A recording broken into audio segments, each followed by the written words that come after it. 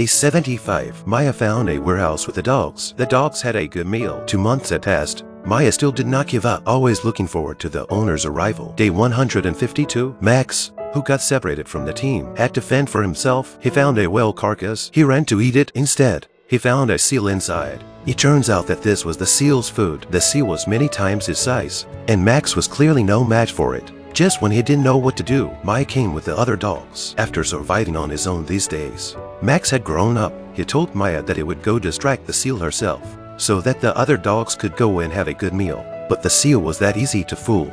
After seeing through the dog's ploy, he returned immediately and bit on Maya's leg. In the nick of time, Max rushed forward and bit the seal's neck. All the dogs worked together and fought off the seal. Day 175. After Maya was injured, Max led the group to find food. The food was still distributed by Maya each day. On this day, Maya put the seabird in front of Max, signaling for him to distribute.